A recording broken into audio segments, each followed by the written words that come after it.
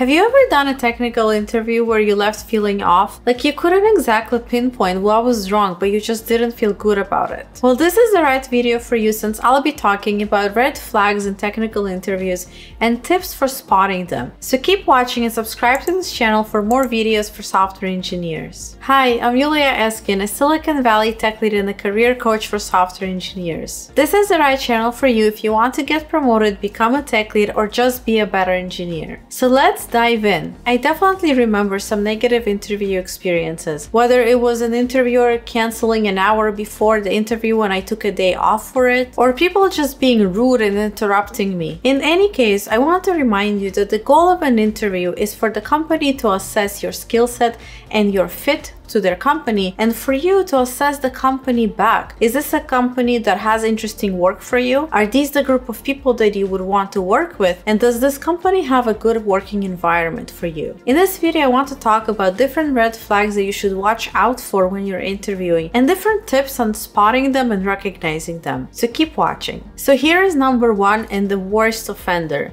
being asked illegal questions. Did you know that some questions a company is actually not allowed legally to ask you? I personally didn't even know about this until my company trained me to interview software engineers. So I want you to remember that a company, first of all, is not allowed to ask you anything that's not even relevant to the job. And especially, it's not allowed to ask you about your religion, about your sex, sexual orientation, race, creed, and more. The reason these questions are illegal is to prevent discrimination. So for example, a company is not allowed to ask you, what is it like to be a Russian immigrant woman in tech? Or when are you planning to start a family? However, on top of that, there's a category of questions that companies usually avoid to ask just because they don't want to be sued, because that information can still bias a hiring decision. And when I was trained to interview others, I was also told never to ask a person where they live or how long their commute is and where they're from. And the reason for that is this: I used to have a coworker that lived 3 or 4 hours away,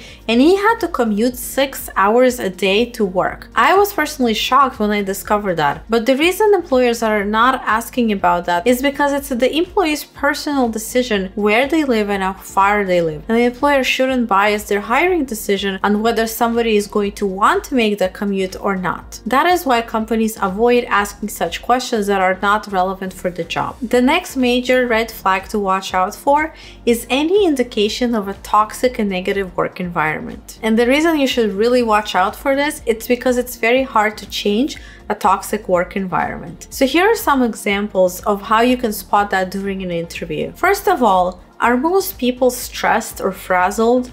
Do you get questions like, how well can you handle stress? What if there's a fire in the technical sense? How are you gonna go about it? Watch people's tones. Are they nervous? Are they stressed?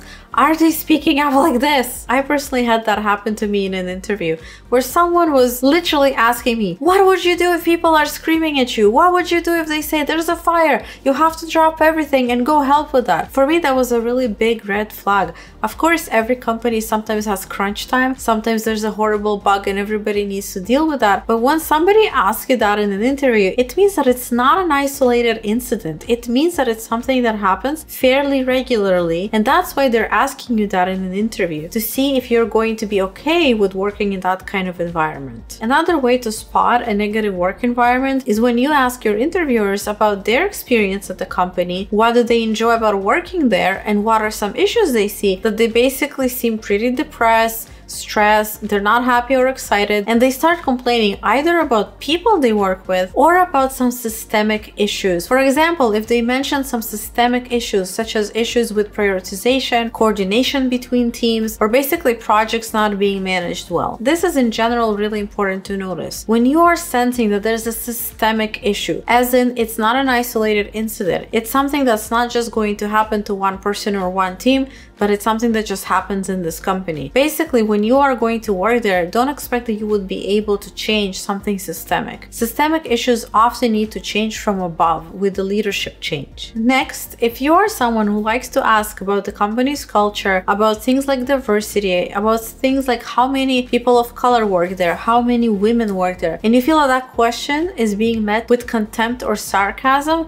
that's a really big red flag. I know myself that as a minority in tech, I do to ask about these things because they're important to me. And if I feel like the interviewer sitting in front of me is not taking that question seriously, it means that they don't even understand the importance of diversity. And for me, that's a huge deal breaker, because if I do come to work there, I can just imagine how many of my experiences are going to be negative and not taken seriously by my management. Lastly, as you walk around in the office, get a feel for the vibe. It's a hard thing to pinpoint and explain, but when you're walking around the office and you see people with their heads down, no one is smiling, people look stressed, people look depressed, you see a conversation between people and you can sense tension and hostility, that's indicative of a negative environment. And I know this from personal experience. I remember interviewing in an office that just had that negativity in the air, versus I remember interviewing for a company I ended up working for, where I entered and I just felt this immediate joy and ease and fun and people being excited about what they do. Always trust that feeling you get when you're just walking around an office. And the third negative red flag are bad manners.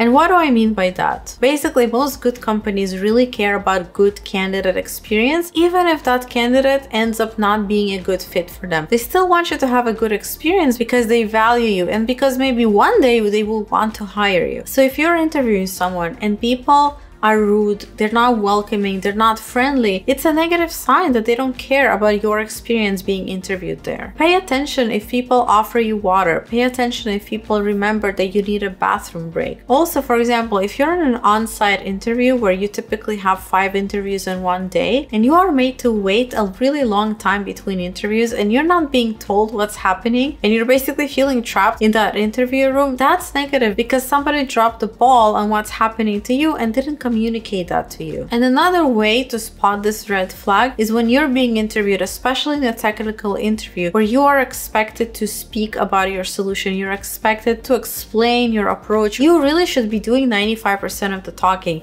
If in that kind of technical interview you are being interrupted, you are not being listened to, that's a huge red flag. Because the whole point of a technical interview is to hear you speak about the solution and to hear how you think. And if the interviewer is not letting you do that, that's definitely an issue. So if you're a junior engineer just starting out in tech, take a look at my website and see how I can support you as a career coach so that you navigate your first year with ease. And the fourth red flag is from a technical perspective. Let me give you some examples. If you're having a technical interview and you feel like the interviewers are just not able to explain a problem or a solution well, it's a bit of an issue. Now remember that there's a difference between an interviewing not fully specifying a problem. That is actually a strategy in interviews. They don't want to give you all of the information because they expect you to ask questions and to ask for more requirements. That is okay. But if you feel like they spend 5 minutes describing a problem and things are just super confusing, super unclear, this is a bit of an issue. It might mean that these interviewers didn't think about a good problem. They picked something too complicated. They're basically setting you up to failure. Now definitely do your best. Ask for more information, ask for clarifications, reiterate to them how you understand and think about the problem. But if you get the sense that they're basically just not experts, you're offering a solution and they can't really comment well on it, they don't understand what you're saying, maybe they even know less than you about this, then it's a bit of a red flag. Why was that person chosen to interview you? Is this company going to be a place where you can grow, or is your skill level too high for this position? And another negative behavior in a technical interview is if the interviewers are basically letting you be stuck on a problem for a really long time without offering any hints or any guidance, and they're just basically watching you suffer. I've definitely had that happen to me. And you know what? When I was being trained to interview others, I was actually told never to do that. The whole premise of a technical interview is that the interviewer and the interviewee are collaborating in this. If you are not able to make progress on this question, the interviewer is supposed to offer some suggestions and some hints to basically allow you to complete as much as you can. The goal of a technical interview is for a company to see how you think. And if you get stuck because you don't remember something trivial, it's not really going to help them assess your overall skill level. For that reason, and for a good candidate experience, Interviewers should really help you if you get stuck. That is what they're trained to do. And even in the case that you are just not able to solve it, that interviewer is actually supposed to just tell you what the approach would have been and to try to explain the solution to you, because they still want to leave you feeling good. They don't want to leave you feeling dumb. Now, the worst possible red flag in a technical interview is if somebody tells you that you failed. Basically, from a legal perspective, none of your interviewers are allowed to tell you how you did. And even if you ask them, they're not allowed to give you. This is to protect the company from a legal perspective. So if an interviewer basically goes out and tells you that you did this wrong, this is bad, you failed at this, and then just stops the interview and doesn't want to continue, that is a huge red flag. Companies that stop interviews midday and tell you to leave are the worst possible companies, and please don't ever go to work there. And the last red flag I want to talk about is people's relationships to each other. Now, what does this mean? If you heard one of your interviewers saying something negative about another person who's not in the room, or you're interviewed by a bunch of people and they're either making snarky remarks about each other, or you just pick up on a lot of tension and hostility, that's not a good sign, because that means that these people who are on the same team, they do not get along. And imagine if you work with these two people, what would it be like to actually accomplish something when two people are in such bad terms? So definitely pay attention to people's dynamics, especially people that you are supposed to be working with if you were to get hired. So here are some tips on how to spot and deal with these red flags. So number one, remember that both you and the company are interviewing each other. And if you're feeling like this company is not trying to impress you, they're not trying to convince you to join them, that is a bit of a weird thing, doesn't it? Shouldn't they want to attract you? Shouldn't they want your talent and your skill set there? If they're doing the bare minimum to be nice and appealing to you, it's definitely a red flag. Think about it. If you started working there,